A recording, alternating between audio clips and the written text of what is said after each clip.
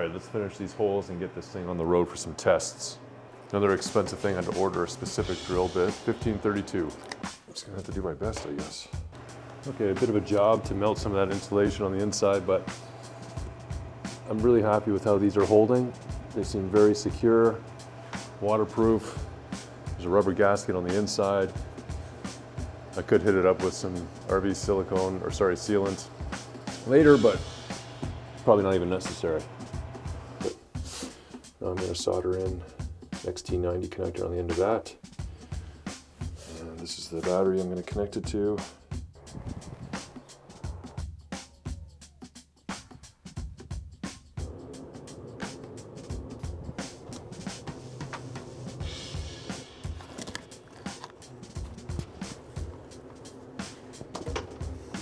Everything is hunky-dory, dory. Controller should be plugged in first, and then the battery.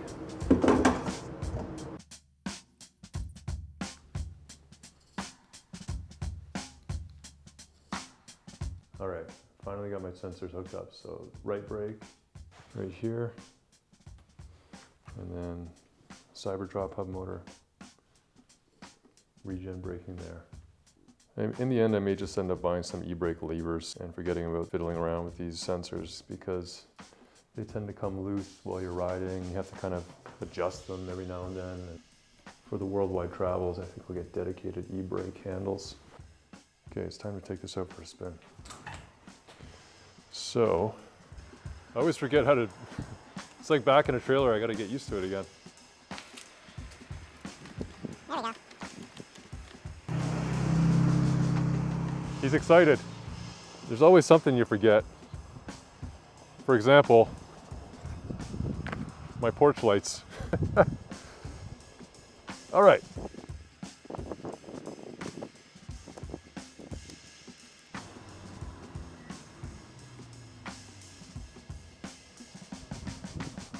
Feels pretty good back there.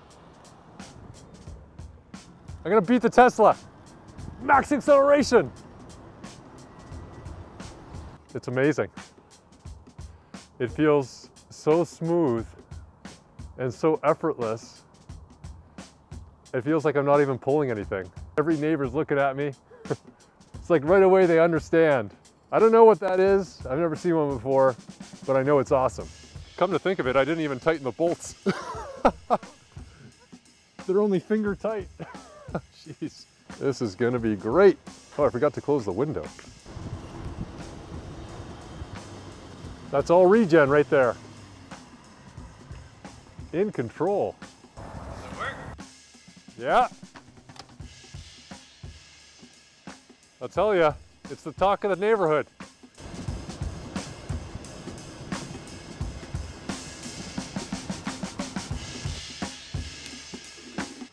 I'm ready to go.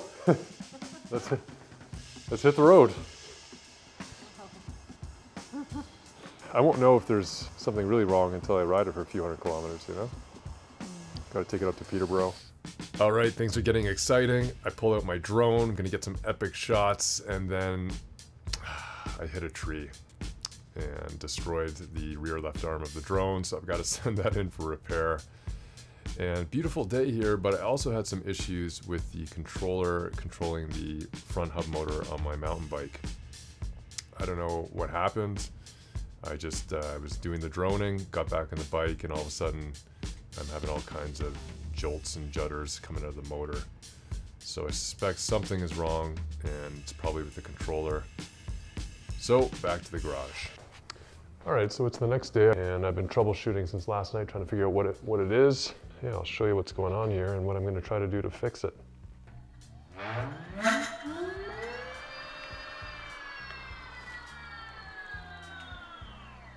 Nothing happened that would make me think it's the motor. Like, I didn't spin out a cable. The torque arm is still on there, nice and strong. Next thing I'm going to try is the hall sensor and make sure that it's giving the appropriate signals, alternating between close to 5 volts and 0 volts. So I'm just going to try to splice in here with my probes. So I got to get the jacket off. Look at this, it's even got a nice Little insulation foam all around it.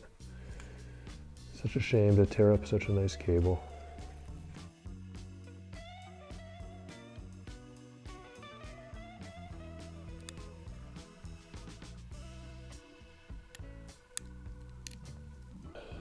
From 4.25 should be close to 0 now on green.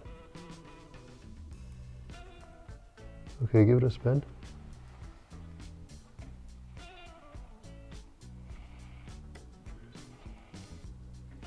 Yeah, that's good, keep going.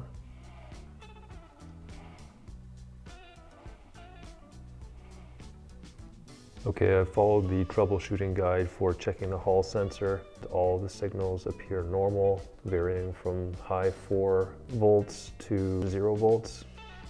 So they seem fine.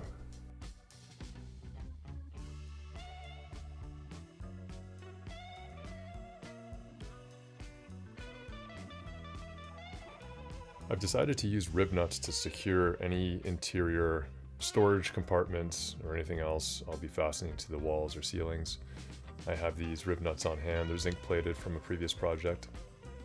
And I bought this rib nut gun off Amazon to secure everything in place. So I'm just gonna do a test here. So I've drilled my hole. I've got my 5mm, my M5 mandrel on there. You screw that on top. Put it in the hole. Apply pressure downwards into the hole and then squeeze. And that pulls it up into the material, and then you just unscrew it. Let's open them up and see what we got here.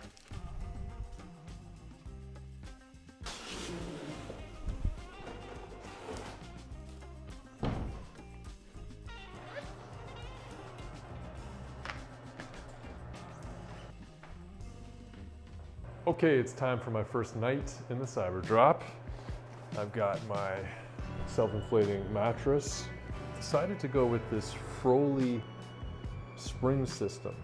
I don't think it's going to be necessary for condensation. However, for comfort, I'm thinking it might be just what the luxury doctor ordered.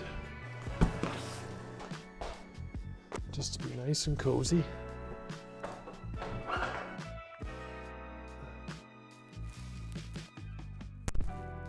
I just don't trust these stabilizer legs just yet. Settle down a bit. Okay, first night in the Cyberdrop. Let's dim the lights a little, shall we?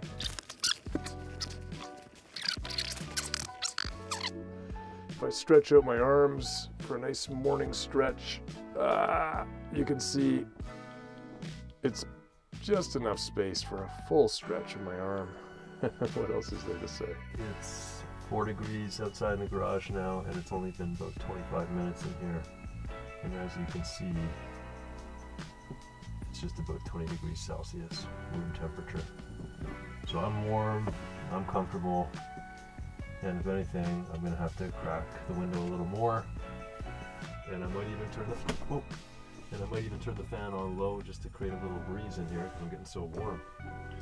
I'm so pleased with that, because that means that this is totally suitable for cold winter camping. Okay, it's 7 in the morning. I didn't have the best sleep, mostly because my mattress situation wasn't comfortable. The temperature dropped down to 10 degrees Celsius in here, outside 0 degrees, so 10-degree differential. Condensation, as expected, on the door and the door frame.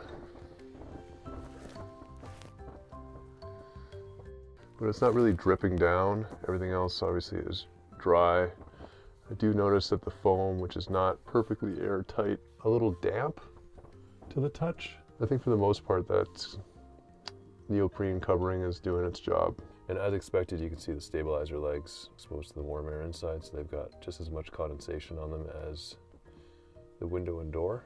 This is about the time you do that Titanic scene. Overall, I think this is a successful test. Let's time it. 15 minutes, a little over 15 minutes. And I'd say a little over half the condensation is gone. Okay, that's been 40 minutes. And a couple little droplets left, but mostly took care of it. Good job, fan. I destroyed my drone, but I've still got my camera just outside of Coburg, Ontario. Getting some smiles though, people are into it. Little encouragement goes a long way sometimes, you know?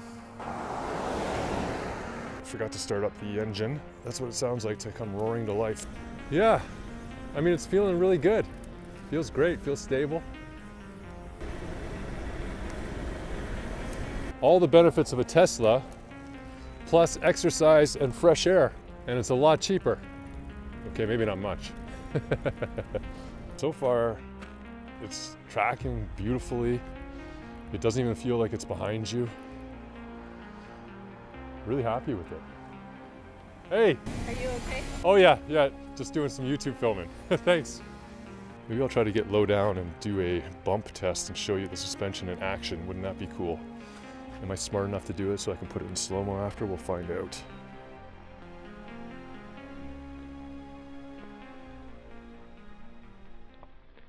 Second slow pass.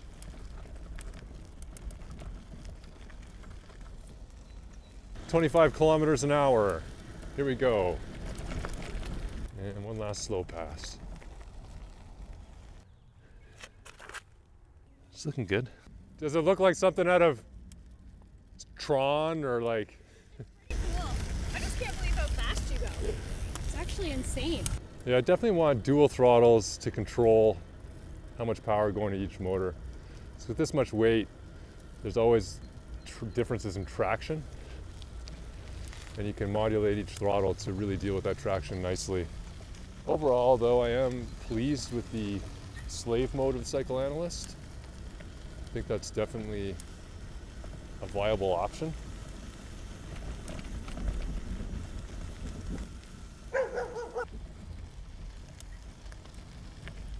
Ooh, thought I lost the edge there. Definitely gotta be extra careful on the soft stuff.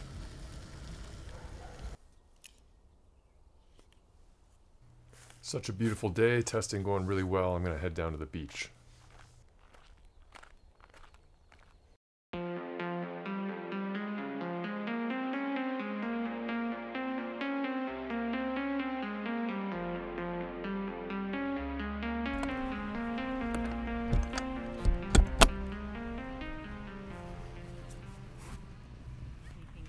You're not gonna fit in that little wee house.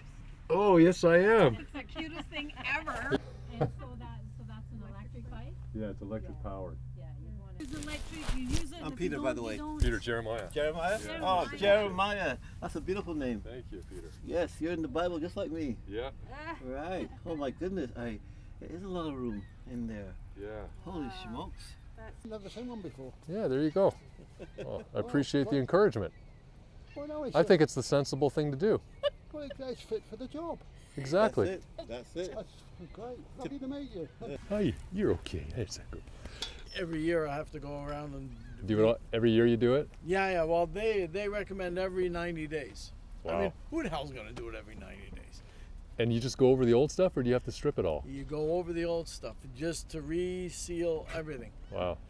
And so if you don't do it every 90 days, then they say, well, sorry, your warranty's up. He's a bit of a jerk with big dogs. Come on. Thinks he's a big dog. Oh, cool. Little guard dog. Yeah.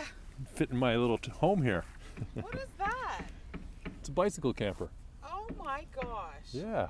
I've never seen one of those. It's the world's first electric-powered bicycle camper for long-range travel. For real? Yeah. I built it over the last 8 months. No way. Just out testing it today. Yeah. Oh my god, that's so cool. Thanks. You'll have to sell them. Yeah, this is the first prototype. Ah, there you go. And it's even got a little sunroof and everything. Yeah. Yep. Full ventilation, No way. Climate Does it have a control. kitchen?